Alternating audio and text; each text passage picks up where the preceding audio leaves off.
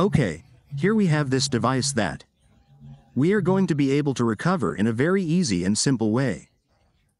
In this video tutorial, what we are going to do is watch the video tutorial step by step to the end to be able to solve what this problem is, since our device has a screen lock. Also has that allows us to access. Also, what another thing I want to tell you is,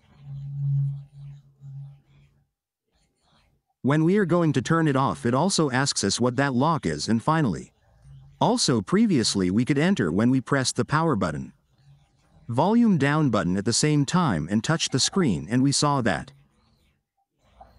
our device restarted. We released the volume down button. We held the volume up when it showed what was the logo of our phone. We released the power button so we could enter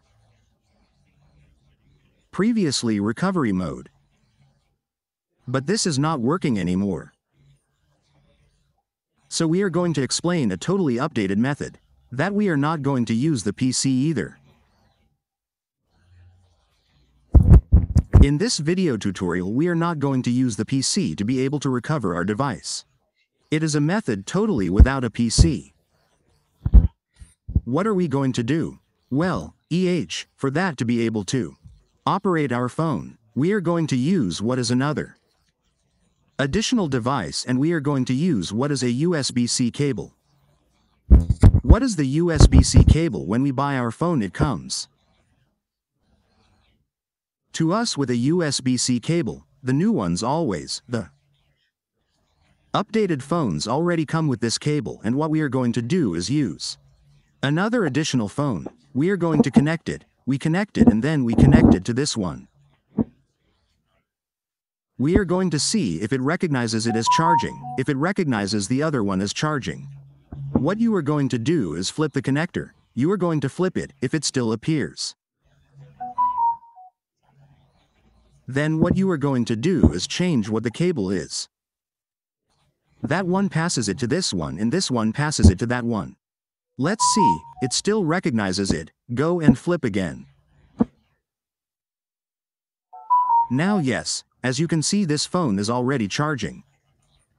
Now what we are going to do is the same process. We press the power button, volume down button at the same time. We touch the screen to see when the phone restarts. When it restarts, we release. We release the volume down button while holding the volume up button. We wait for the screen. It turns off several times. But when we have the logo here of Samsung,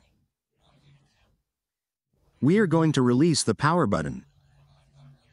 We are going to wait. We count 5 seconds. We release the power button, holding the volume up, so we will be able to enter what is to that recovery mode. When we enter recovery mode, we can disconnect it. Now what we are going to do is go where it says wipe data factory reset with power. We go down and give it where it says factory data reset. Now what we are going to do is wait for it to restart. And we are going to select the first option that says reboot system no. This is for our phone to restart. Now what we are going to wait is for our phone to restart completely, and what we are going to do is be able to configure it. But let's say that you are left with the Google account. We already explained what we are going to do to be able to correct those errors. That's why we recommend watching the video tutorial step by step until the end so we can solve what this problem is. Well, our device has already restarted. What we are going to do is be able to configure it. But let's say that if you get what this little padlock is, that it appears there in the upper left corner, because it has what is the Google account, the security account. For that, we will leave you a video tutorial, a method, in the description of the video and in the comments.